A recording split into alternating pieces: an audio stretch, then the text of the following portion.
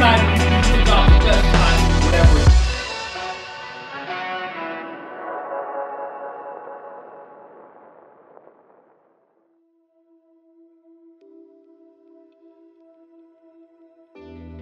All right, here we go. I got 2 words for you today. 2 words. Here they are.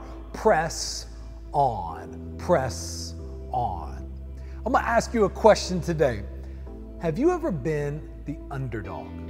Have you ever, whether you're playing on Friday night or Tuesday night, going up against your rival, have you ever been the one that everyone said was sure to lose?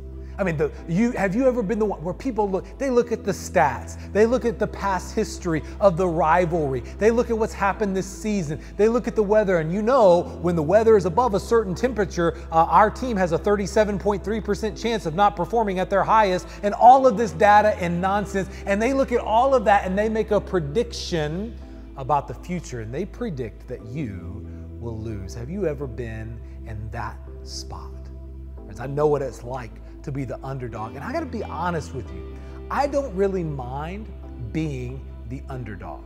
You know, I don't really care when people call me an underdog because I don't really care what people call me. They call me an underdog, they call me whatever they want because I don't care, because predicting and calling and writing stories, that's their business. Predicting the future based on what has been or what used to be, that's their job. I have no use for what used to be. I used to have a full head of hair, run a 4.7, but I don't anymore. I'm bald and I'm slow. And so to try to make decisions today based on what used to be doesn't get me anywhere. It doesn't do me any good. So I don't care what you say about me based on what used to be.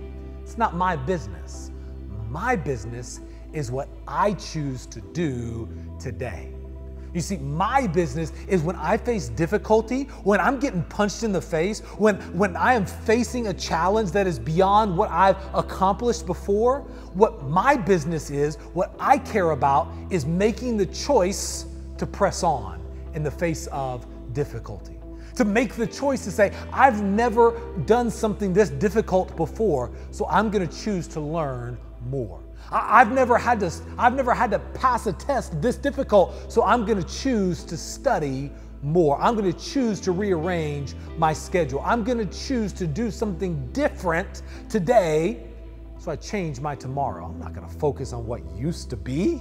I'm going to focus on what I choose to do right here, right now. That, you see, my business is when I face opposition, I'm not going to sit and worry about what they've done to past opponents and think because they've done it to them, they're going to do it to me. I'm going to choose today to learn from what they've done so that it influences what I do today, so that I can exploit, so that I can overcome and become better through opposition instead of cowering down to it. That I'm going to make the choice to press on in the midst of failure.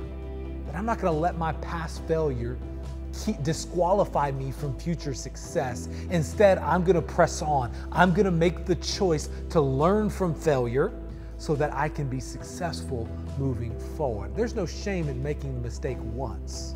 That's no problem. The problem comes when you make the mistake twice or 3 times or 4 because you fail to learn from the failure. You see, I want to challenge you today. Whether you're in the situation where somebody's calling you an underdog, or you're in a situation where you've just exhausted the best of you and you want to throw in the towel and quit because you have no hope for tomorrow because of the failures of yesterday. Friends, I want to challenge you. Press on. One of the most powerful and important choices you can make is to press on. Edison said this: the surest way to be successful is to try just one more time, to press on. You know, Edison's not the only one that understands the power of perseverance. In fact, Ray Kroc, he was the founder of McDonald's. He has an incredible teaching on the importance of perseverance. In fact, he called it one of the very foundational lessons of his life. He said this: nothing in the world can take the place of persistence. Talent will not. Nothing is more common than unsuccessful men with talent. Genius will not. Unrewarded genius is almost a proverb. Education will not. The world is full of educated derelicts. Persistence and determination alone are all powerful. Listen, here's why the choice to press on is so important. It's why persistence and determination are all powerful. Because when you fail to make that choice, you fail to apply your talent, your genius, your education, your ability. When you don't press on, when you get focused on what has been and what used to be, you aren't applying what you have now. You are focused on and you are trying to appropriate what was instead of apply what is. You see, when you make the choice to press on, here's what happens. When you get faced with difficulty, rather than saying, I used to, I never have, I can't, you look and say, what do I have right now that will help me get what I need so that I can do what I've never done? When you make the choice to press on, when you face opposition, you don't look back and go, well, our school has never beat them before. For 12 years running, we've lost to this team. Instead, you look and say, I've never lost to this team. Instead, you look and say, I haven't lost to them this year. I haven't played this game yet. And so I am going to let my opposition fuel my growth and my preparation and my focus so that I do now what has never been done instead of letting what has never been done tell me what I can't do now. When I make the choice to press on, when I face failure, I don't let it press me down and hold me down. When I face failure, I don't look and go, oh my goodness, I'm not good enough. I am a failure because I've always been a failure. I always mess up here. Instead, I look and say, what is the lesson to be learned? How do I get better because of this? I ask why until I know why. I let my failure become a classroom instead of an anchor. I let my failure catapult me instead of crush me because I make the choice to press on and learn from my failure. When we choose to press on, we allow our talent, our genius, our education, our abilities in the moment move us forward instead of letting what we've never had or never done anchor us down. Are you with me? The challenge to press on is the challenge to choose to build a new future instead of camping out in the past.